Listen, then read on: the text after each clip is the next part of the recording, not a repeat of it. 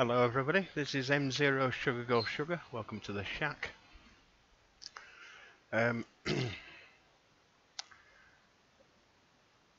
the past, it used to be very expensive to get onto the baaack system. The reason for this was that you needed a radio that was a node radio plugged into a HRI200 box, plugged into your PC. You had to set up ports in your router, which could be affected by antivirus or other programs running on the computer, and it was basically very expensive. A standard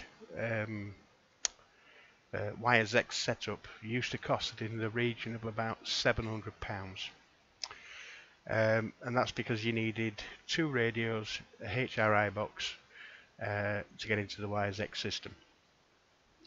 So something has changed, so let's see what's changed. This is my website. Welcome to the CQ UK room on baaack, and the web address is cq.uk.com. So you can view there and have a look at everything.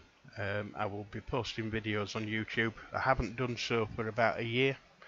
The reason being is early last year I had a stroke, and it sent me a bit off the edge, shall we say, mentally, to the point that I couldn't figure out what a computer was or how to program a radio. Well, now I'm back after a long illness and a long recovery, so I thought I'd make a video. So what's changed? Well, that was my normal setup for baaack to get into the baaack system, which consisted of 2 radios and just one of those HRI boxes that you see in the picture. The total cost of those radios was £600, £300 for each, and the HRI box was another £100. And it was out of the price range, quite frankly, for people wanting to try the baaack system. It was, you know, comparable with the cost of a HF radio, a decent HF radio at that second hand. So recently Yaesu have brought out something called firmware update, and basically what it does is it reprograms the radio with a new set of instructions. So I'll just show you what version of the update we're working on now. Just go into the menu system on the radio. So software version I'm using at the moment is the latest version from Yaesu. I'll just move the camera so you can see that a little bit better. Okay, so the main software version is 2.4, the panel software version is 2.1, and the DSP software version is 4.31. If you firmware upgrade your radio to these versions, what it basically does is it negates the need for the second radio or the talk-through radio and the HRI box, and it reprograms the radio to just use the radio itself to talk direct to the internet using the programming cable that came with the radio. And this applies to the FT2D, the FTM100 and the FTM400. So immediately getting onto the baaack system is very cheap in comparison to how it used to be. Somewhere in the region of about £200 will buy you a second-hand FTM100D. So that's a bit of information that's happened recently. So I'll show you the system working. I'll just get back to the front screen again. So there we are. We're on. Let's change the memories. Right, we're into memory, and there we are. We're in AMS mode on the radio. So we can scan now using the radio, and we'll pick up both digital signals and also FM analog signals. But what do the firmware updates do, and how now can we use the baaack system? Well, it's very simple. Inside the radio, there is a radio ID. It's an electronic serial number. That radio ID, if you read your manual, it will tell you how to get that radio ID to display on your screen. Write the radio ID for your particular radio down on a piece of paper, and then go to Yaesu Japan, Yaesu baaack Japan. I'll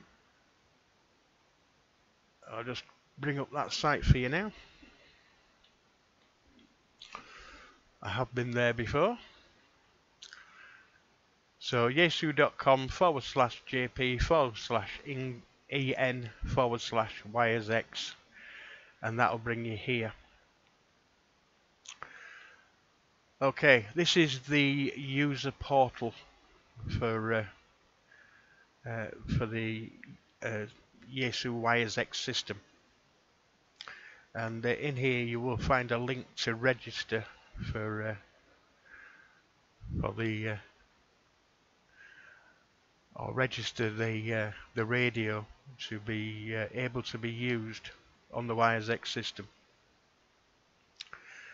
The good thing about registering is it attaches your call sign, the serial number of the radio, and it gives you a set of DTMF ID numbers and room numbers.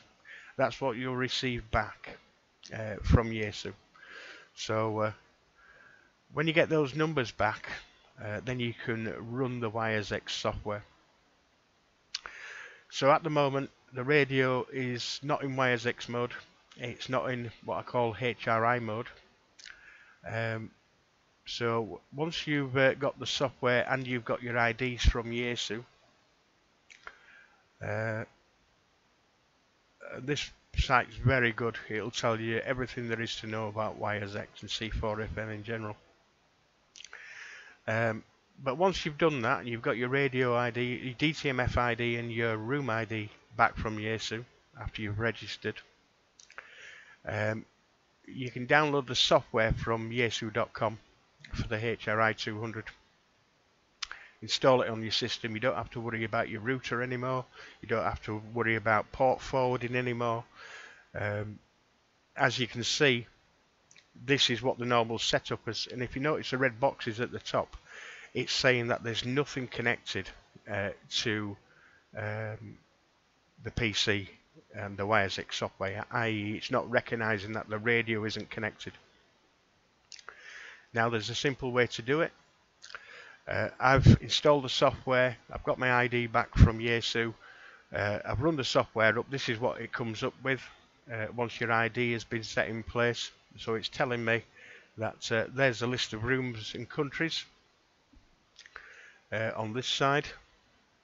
So as you can see, just about every major country in the world, and I've got some bookmarks in from places I've already visited, so you can actually bookmark each of your favorites. There is no search facility on this, which is a big letdown. If there had been a search facility, it would be fantastic. So you downloaded the firmware for the radio, and that's now in. You've downloaded the software for the HRI200 portable node system from Yaesu. That's now up and running. You've got your ID codes back from Yaesu, and you put them into the software. That's the first thing you have to do. You have to put in the DTMF ID that you get back from Yaesu and the room ID that you get back from Yaesu. It's very important. If you don't put those in, you can't go anywhere with the software. It just won't do anything. All it'll let you do is cancel. So make sure you do that. Okay, so how do we get into baaack mode with the radio? Very simple. Turn your radio off. Hold in the GM and the... I'll have to do that right-handed. Just bear with me a second. holding the DX and the GM buttons together, and then press the power on button. And you'll see it says Yaesu Wires X Direct. You'll notice that the red boxes at the top of the screen that were red now pick up the fact that you've got a digital radio and that it's connected to the PC. And away you go. It's that simple. You are now on the Wires X system. So we'll go to CQ UK, which is the room I created 2 years ago, January 2017. And we're connected. And as you can see, the radio is in direct mode, which means that there's no RF coming out of this radio, even though it's attached to an antenna. Basically, putting in Wires X mode cuts the RF to the antenna and just sends the signal via the programming cable, the SCU20 or the SCU19 if you're using an FT2D. It's sending the signal straight to the computer and down the internet. So it's that easy. You're now on Wires X. We're in a room. I'll put out a call. This is M0 Sugar Golf Sugar, Stuart in Pudsey, West Yorkshire. Could I have a quick audio report? I'm doing a video for YouTube on setting up the FTM100 for demonstration purposes and educational purposes. This is M0 SGS.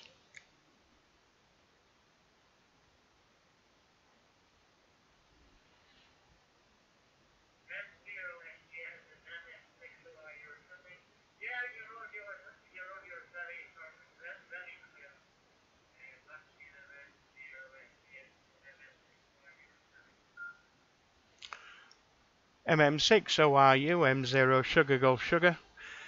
Thank you very much for coming back to the call. Also very good audio, and hope the weather's not too bad for you up there in Scotland. From M0 Sugar Golf Sugar, Stuart in Pudsey, West Yorkshire.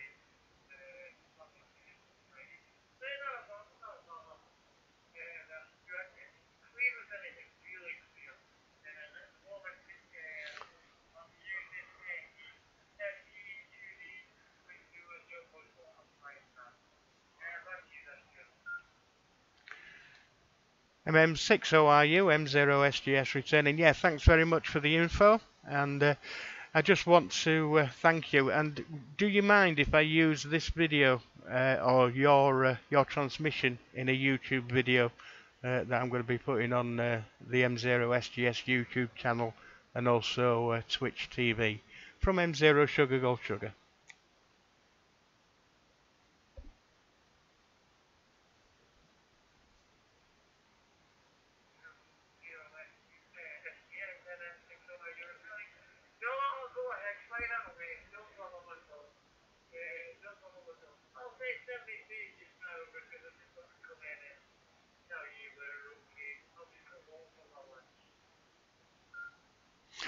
Yeah, Roger, no problem. You get your lunch. Many thanks for the contact, and hope the weather improves. From M0 Sugar Golf Sugar in Pudsey, West Yorkshire, best 73s. I'm clear of the frequency.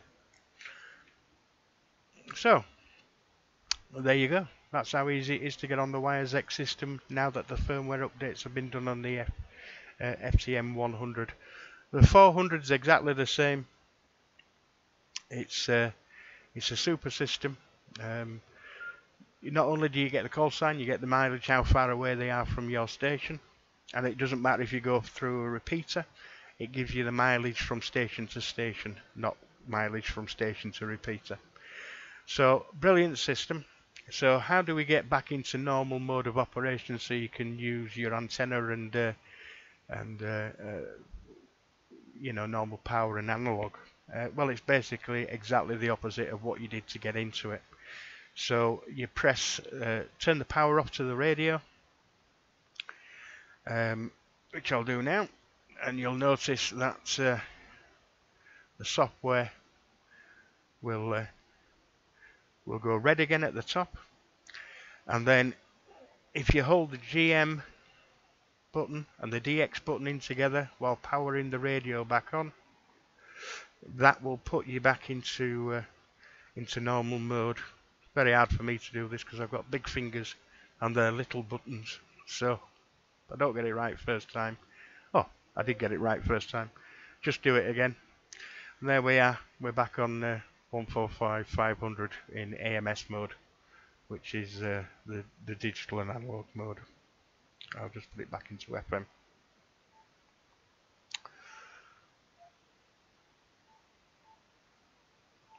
There we go. So we're now back in FM mode, and we can use the radio as if it was a standard analog radio. So that's the first of a set of videos that I'll be doing on this particular radio, but it will apply to the FT2D and the FTM400. Hope you've enjoyed it. Hope it's been informative. Thanks for watching. This is M0 Sugar Gold Sugar in Pudsey, best 73s.